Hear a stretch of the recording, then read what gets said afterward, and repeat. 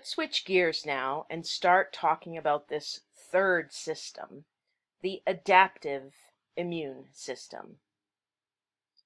The inflammatory response that is started by the innate immune system is an amazingly effective response, but it's not perfect. Remember, none of these systems are perfect, which is why they're all intertwined with each other. The more that we can throw at an invading pathogen, the better. The more effective the immune response will be. Inflammation is not perfect. First of all, inflammation is very uncomfortable for the human or the other animal that's experiencing it, and inflammation itself damages tissue. In addition, the inflammatory response is not going to be able to kill every single bacterial cell or every single viral particle. Some microbes are going to survive the inflammatory response and continue the process of infection. The innate immune system has its limits. Remember, we said there are a lot of PRRs on our sentinel cells, and they are able to recognize hundreds of PAMPs and DAMPs, but there are some that get missed. There are some PAMPs and DAMPs that are not recognized by those sentinel cells. The innate immune system produces no memory of the interactions it has with microbes. That system is only able to respond very generically. It uses the same response every single time that it encounters a pathogen, even if it has encountered that pathogen before. That's why the adaptive immune system evolved. The adaptive immune response is going to complement the innate immune response. The adaptive immune response is what allows for the elimination of all microbial invaders ultimately. It is very specific. It does not further damage tissue the way inflammation does. It has memory, and again, that will allow for a prolonged protection against microbial invaders. But the adaptive immune system takes time to be activated. That's why the physical barriers and the innate immune system are so important, because they are protecting us in the time before the adaptive system becomes activated. We talked about the cells that act as sentinel cells in the innate immune system. But there are other cells involved in innate immunity that are going to be involved in specifically activating adaptive immunity. Those cells are going to be responsible for capturing some of the microbial pathogen cells and processing those cells, breaking those cells apart and holding on to pieces of those cells so that they can be presented to the cells of the adaptive immune system. It's these other specific cells of innate immunity that are going to do a process where they present what are called antigens to activate the adaptive immune system. Now, before we talk about those specific cells and before we talk about this presentation process, let's think about what an antigen is. By definition, an antigen is simply a molecule that is capable of eliciting an immune response. So, most antigens are proteins. In fact, proteins are the best antigens, especially large proteins. And we have said that there are very large proteins, right? There are proteins that are made out of thousands of amino acids. When proteins have little extra pieces of material attached to them, glycoproteins and lipoproteins, those also make great antigens. Now, what about other types of macromolecules? What about carbohydrate? Well, the more complex polysaccharides make pretty good antigens. Not as good as proteins, but pretty good antigens. Simple polysaccharides like starch and glycogen, those actually make poor antigens. Now, what I mean when I call a polysaccharide simple is that it contains one type of sugar. For example, starch and glycogen, those are polysaccharides, but they are composed of only glucose, lots and lots of glucose, all bound together. Because of the simplicity of those molecules, they just don't stimulate the immune system very well. Lipids are another type of molecule that are poor antigens. And it's probably because lipids don't vary tremendously between different types of cells. And finally, the nucleic acids, DNA and RNA, those are very poor antigens. And the reason is the DNA and RNA among different cell types, again, doesn't vary. It all looks the same. Now, there's another term related to this word antigen that we need to be familiar with, and that's this term epitope. All an epitope is a region of an antigen that the immune system is specifically recognizing.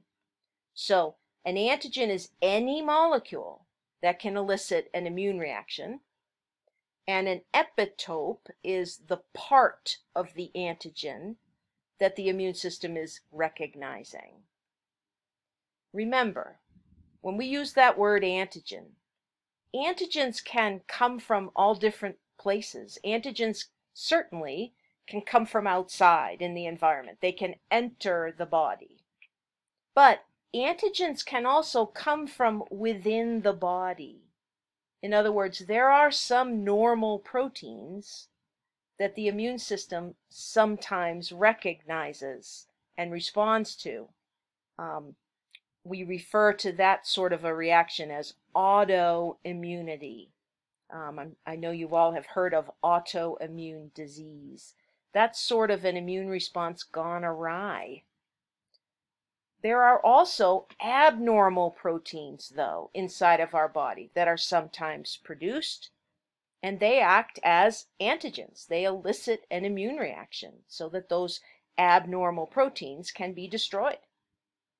Finally, there are abnormal cells inside our body, right? Cancer cells are a good example of that.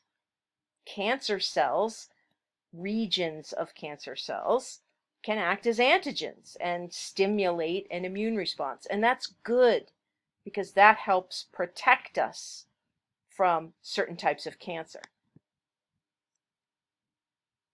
So let's think about where antigens are coming from. There are bacterial antigens, there are viral antigens. And remember, when it comes to pathogenic microbes, bacteria and viruses are the most common pathogens that human beings are getting infected with.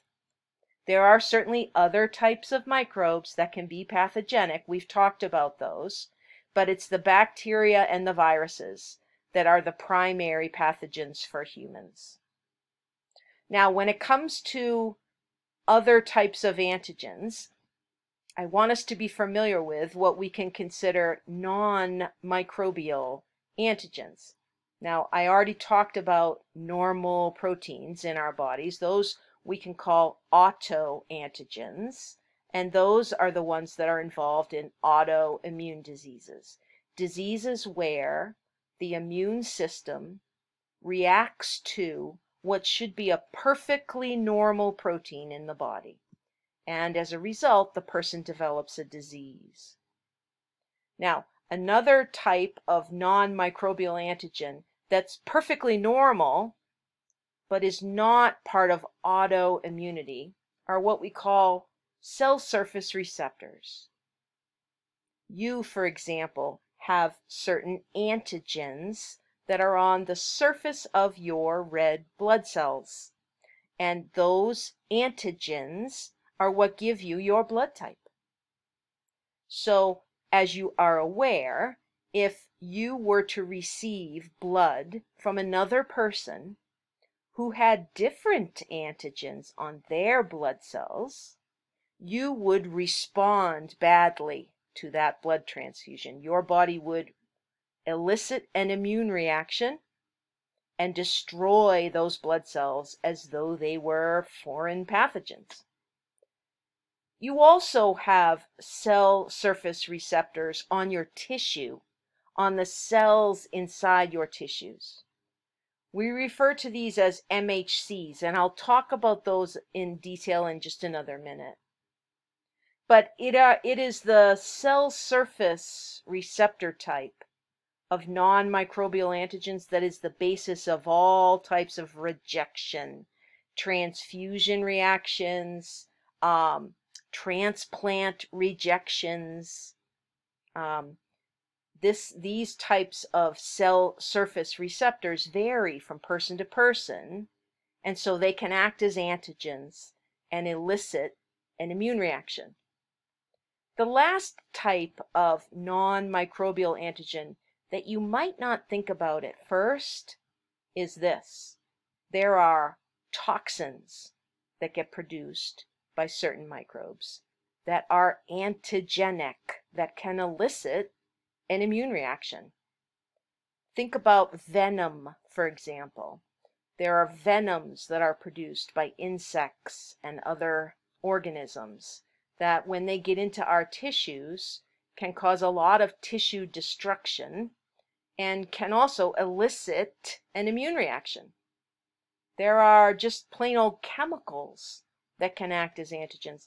And importantly, there are drugs that can act as antigens. There are drugs that can elicit an immune reaction. Think, for example, about penicillin. There are people who are allergic to penicillin. When they take penicillin, their body mounts an immune response to it. Now, the innate immune system is going to encounter pathogenic microbes, and it's going to take apart some of those cells and hold on to certain pieces of those cells that are antigens, that are antigenic and able to elicit an immune response. They're going to process that antigen. There are two sentinel cells that are doing this type of work: the macrophages and the dendritic cells. So, when it comes to macrophages and dendritic cells, they have two jobs to do. They are sentinel cells, number one, and they're also antigen processing cells. Very important cells in your immune system. So let's think about how antigens are processed.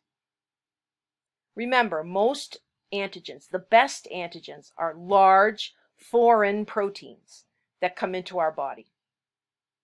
What these processing cells are going to do, these macrophages and these dendritic cells, when they encounter these pathogens, is they're going to break down the cells to get to these proteins, and they're even going to break down the proteins into smaller pieces, into peptides. That's the processing part. Those small peptides will then be bound to receptors on those macrophages and those dendritic cells. These are antigen presenting receptors. They're on the surface of the macrophage. They're on the surface of the dendritic cell.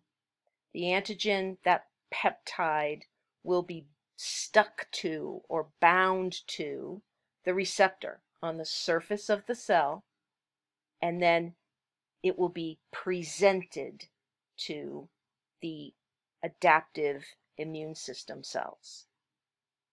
Now, these antigen presenting receptors, these are the major histocompatibility complex molecules. This is the MHC that I mentioned in the last slide. You may have heard of MHC. MHC, again, is critical in the process of rejection of transplanted organs.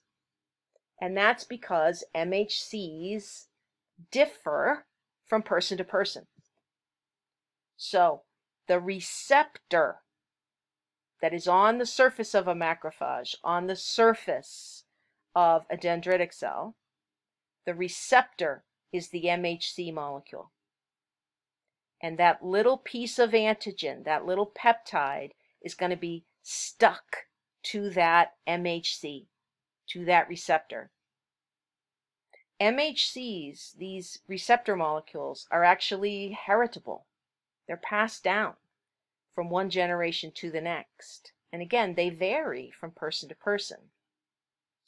MHCs themselves, in other words, are antigenic.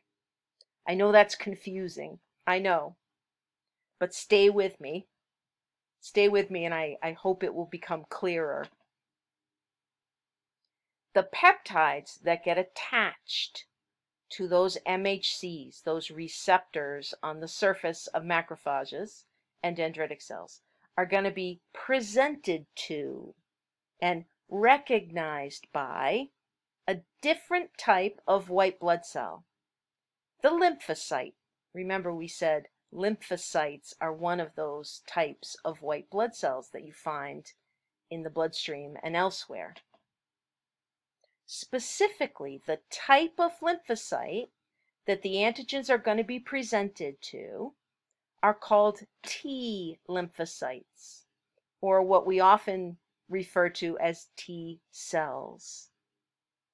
These T cells are going to trigger the adaptive immune response.